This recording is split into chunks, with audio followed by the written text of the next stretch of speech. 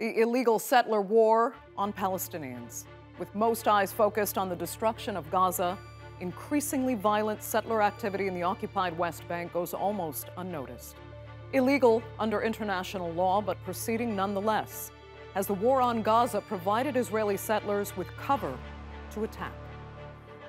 I'm Andrea Sankey, and today's newsmaker is the occupied West Bank's settlers.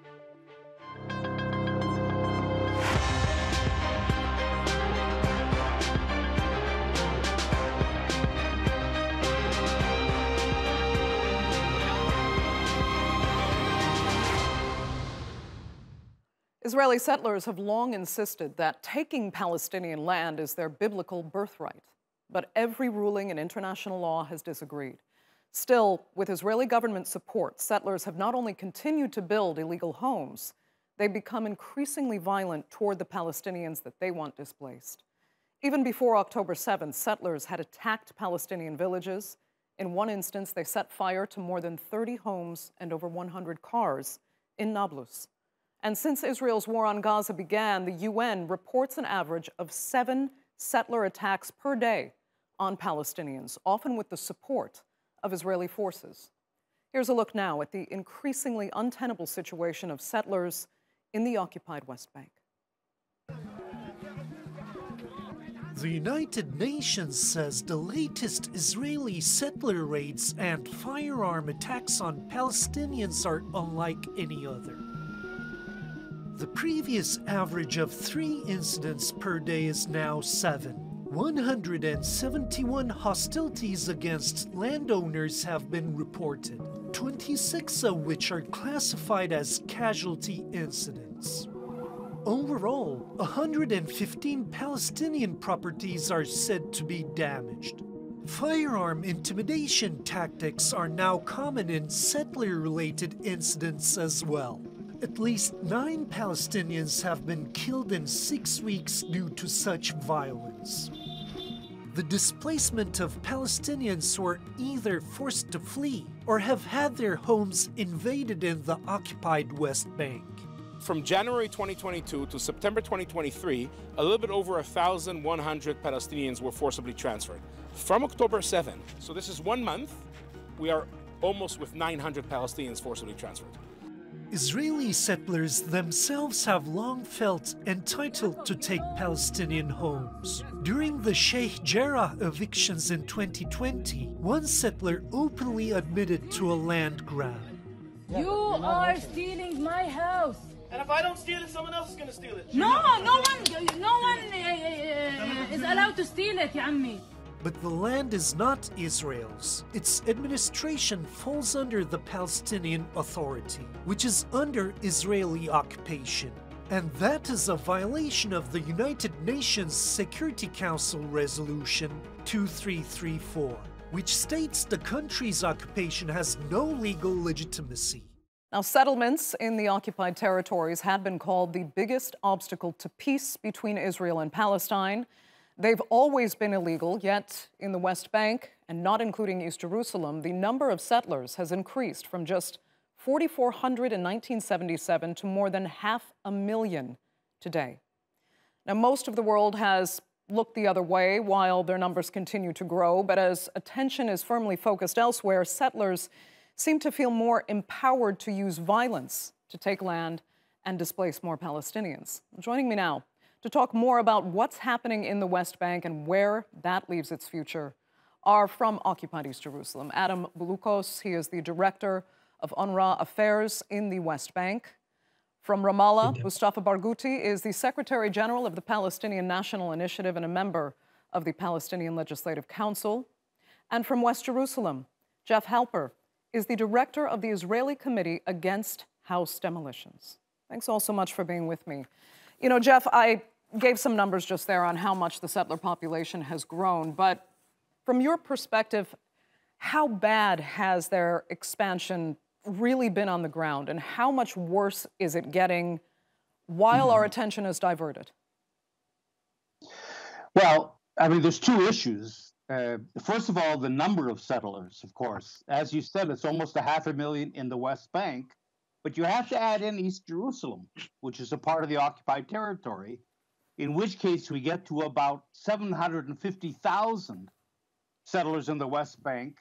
And Bezalel Smotrich, who's the head of the civil administration and a minister in the Ministry of Defense, has said it'll rise to more than 1 million within a couple of years. So that's one aspect. The other is, of course, it's not just settlements, but the settlements are strategically located in order to control Palestinian land. Mm-hmm. We have to talk about settlement blocks and not merely settlements, that are located anywhere. And the settlement blocks go up and down the Jordan Valley, up and down the western part of the West Bank, and with two branches from the east to the west, one through the city of Ariel and the other through the greater Jerusalem area. And that creates a grid within which the Palestinians are locked into little fragmented areas. And so we have to look at settlements not only in terms of how many settlers or how many settlements, but in terms of this settlement block issue and the issue of control. As you're giving the numbers of settlers, yes, that's why I said this doesn't include, our graph did not include occupied East Jerusalem. But we have to remember that those 700,000 settlers between West Bank and East Jerusalem exist in a population of less than 3 million in the West Bank. I mean, that is a huge proportion. So, Jeff, just quickly, I mean, how much land do you think Palestinians will actually be left with should the Gaza conflict end?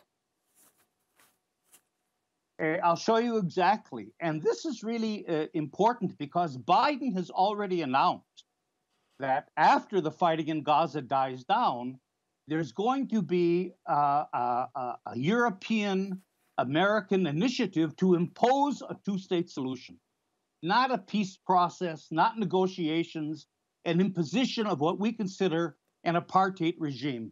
And this is exactly what the map will look like. The Palestinians will be confined to basically here 1, 2, 3 little enclaves in the West Bank, plus of course Gaza. Yeah. And this is a map of apartheid, where Israel ends up with 85% of the land, and the Palestinians with a truncated 15% that's left. I mean, let me ask Adam, if, at the UN, you agree with these numbers. And why is it that it has not, it's such a simplistic question, I know, but why is it that it has not been stopped? The reality is that there is no part of the West Bank which is not touched and controlled by Israel. So even though it looks on a map to be relatively contiguous, or there's a big chunk of territory, which is, the West Bank under Palestinian control, there's none of it that's under Palestinian control in real terms. The occupation means that every life, every daily transaction of every individual in the West Bank is impacted. So our movements on a map that looks quite small, if you, as the crow flies between location A and B, you think, oh, this ought to be 20 minutes, 30 minutes.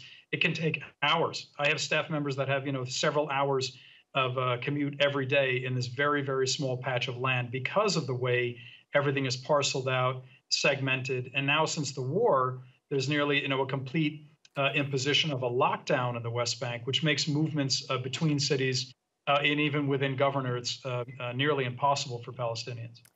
Adam, let me ask you, though, quickly, if you can answer this. What do you feel like people do not know about what is really happening in the West Bank right now when it comes to settler activity? Sure. I mean, the settler violence is one piece of the puzzle, and it's expanded enormously in the last month, in the time of the war, a bit more than a month. Over 1,000 people have been driven from their homes. These tend to be the poorest of the poor. These are Bedouin communities that are simply harassed so regularly that they can't remain in their homes. Now, that's one piece of the violence puzzle. But the more significant violence, of course, is from the Israeli military presence. And last year, 2022, the worst year on record, as far as the UN was recording, we had something like 154 deaths. Now we're at nearly 500 in this year. And last year, as I said, was the worst ever. So we thought, what can get worse? 10,000 military incursions, significant military incursions in the last weeks that destroy infrastructure, that knock down buildings, that rip up water systems, electricity systems. So the thing which I found most interesting when I took the job a bit over a year ago, having worked in difficult places. I was in Sudan, I was in Afghanistan, I was in Pakistan, places that the UN would designate as, conflict zones or, challenging duty stations, however you want to phrase it. And what struck me here is the near constant military engagement. We have refugee camps and other communities that are hard hit on a nearly daily basis. And that, I think, is what people need to understand about the West Bank. That is what a military occupation looks like. Okay. Mustafa, I mean, I know you are already familiar with everything you've just heard from our other two panelists. So if you can tell us from your perspective in Ramallah, what daily life is like now in the West Bank. I mean, what kind of so-called laws are now being imposed to stop Palestinians from just leading normal, even average lives?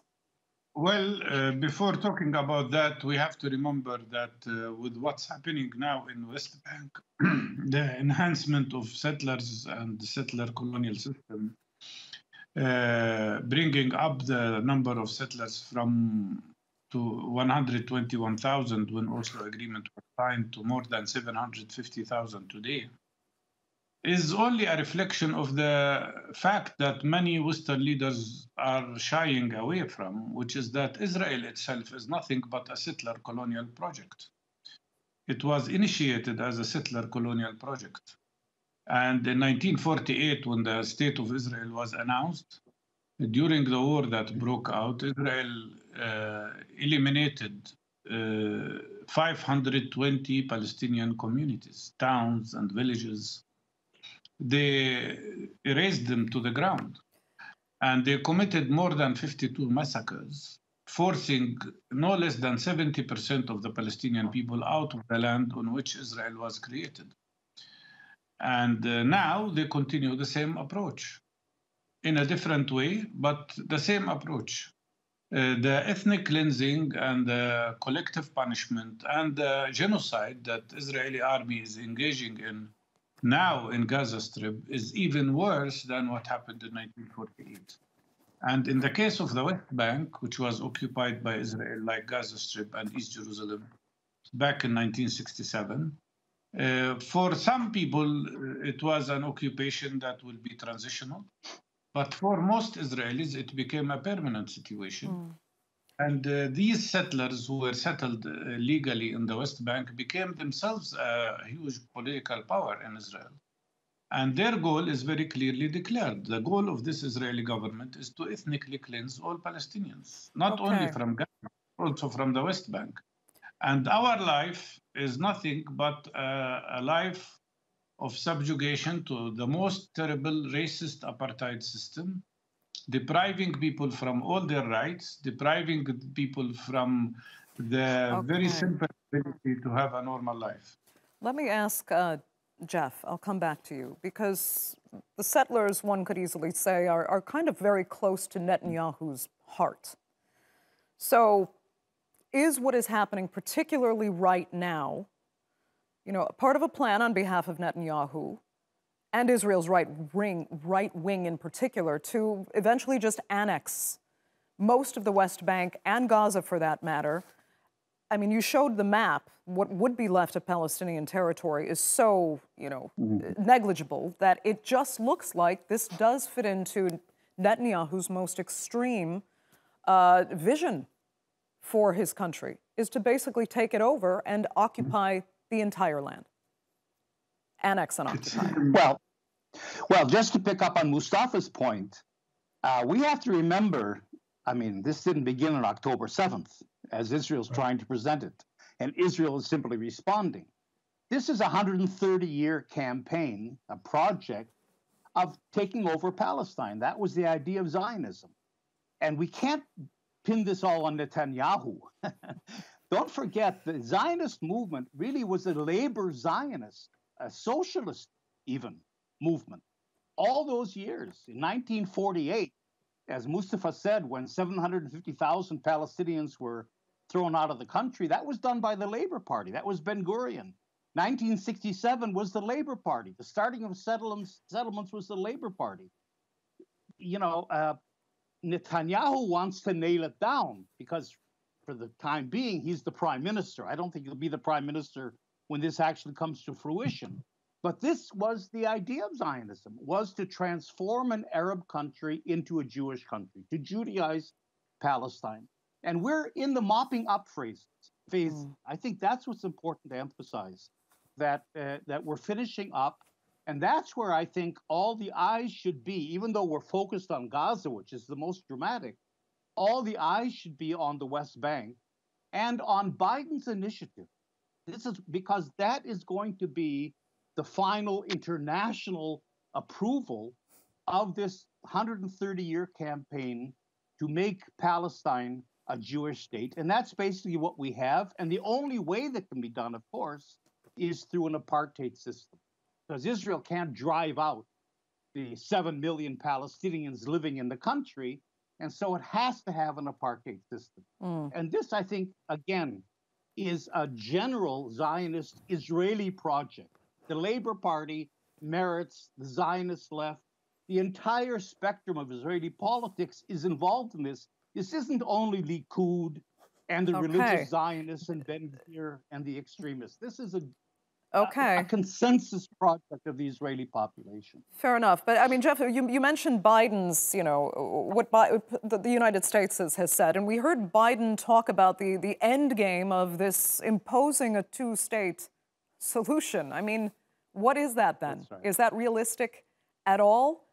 Because what will there be left to form a state with? And how would, especially with the people in power now, how would they ever accept, with arguably the massive amounts of radicalization they may have created with their war in Gaza and what they're doing in the West Bank with the settlers?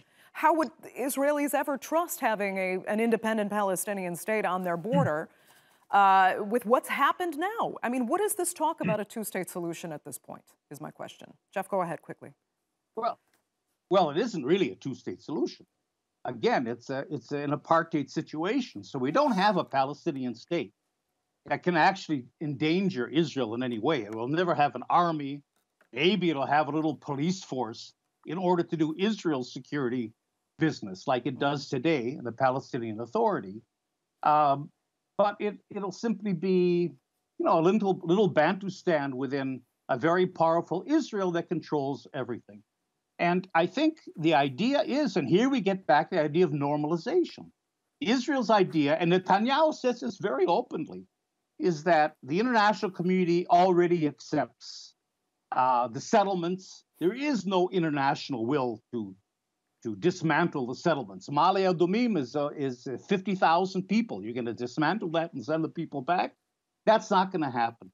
The international community has accepted the settlements already. It's accepted this greater Israel idea, the apartheid idea. And now the Arab states are falling into place. And that's the normalization project.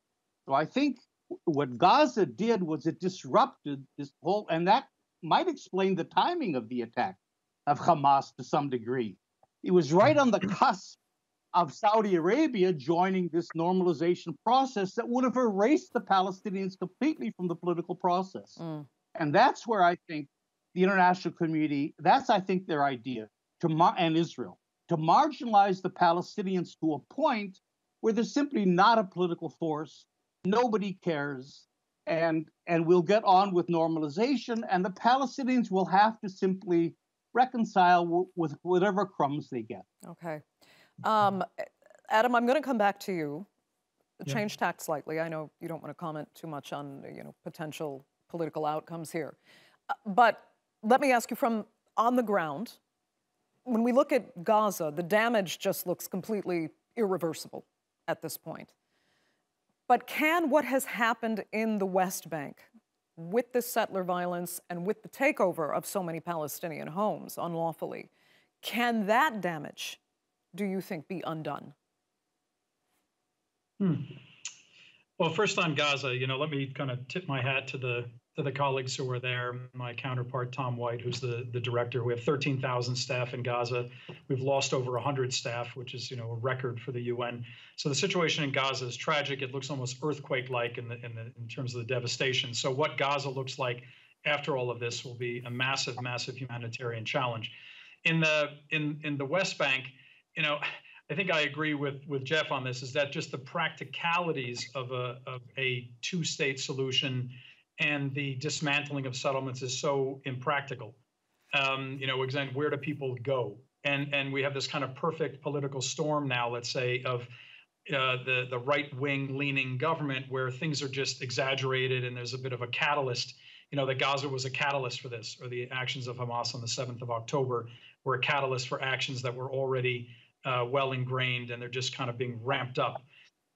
What we're seeing certainly in some of the towns and some of the refugee camps is some significant physical infrastructure damage.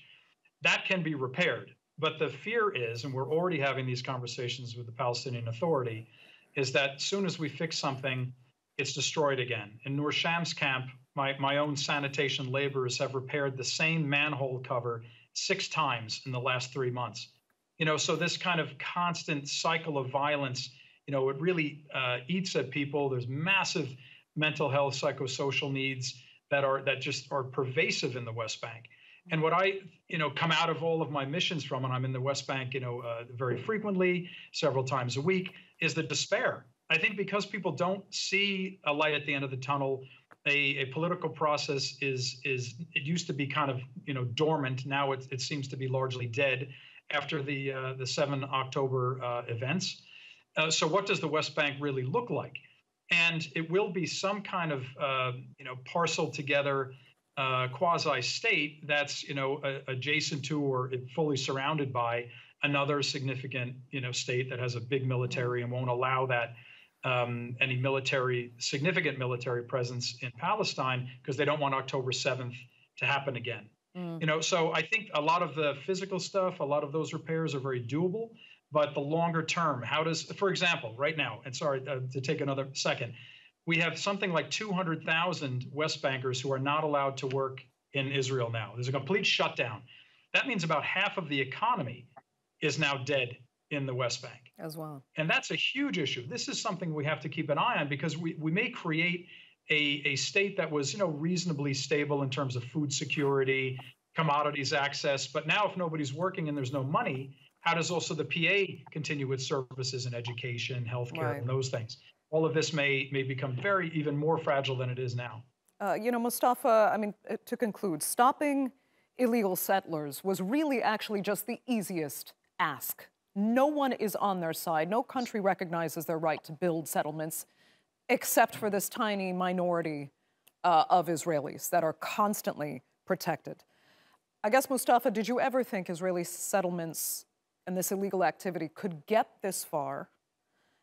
And how much worse do you expect it to get as far as these settlers are concerned? We exactly expected that, and that's why we opposed Oslo Agreement, because it allowed, it was a peace agreement, so-called peace agreement, that allowed Israelis to continue to build settlements.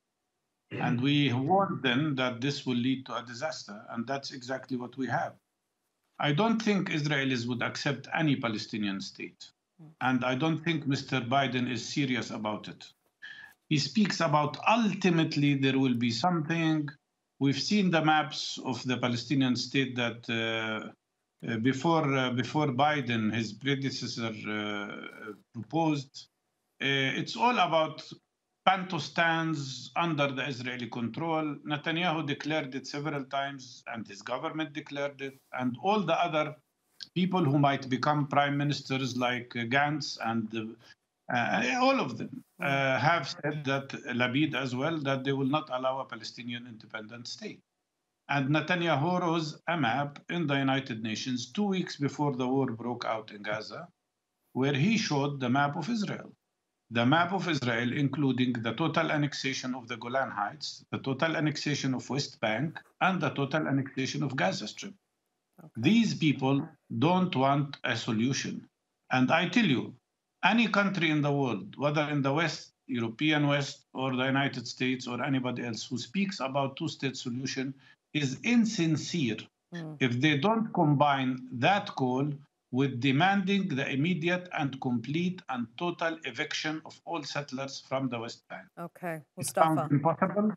It sounds impossible, but then the two states will be impossible. And if the two-state solution is not there, what is the solution? Mustafa. We will not leave this country and we will not accept ethnic cleansing. Yeah. They don't want two states. Let us have one democratic state.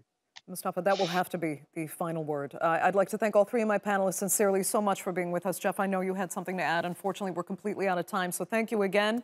And our viewers, of course, for joining us as well. Remember, you can follow us on X, and do be sure to subscribe to our YouTube channel. I'm Andrea Sankey. We'll see you next time.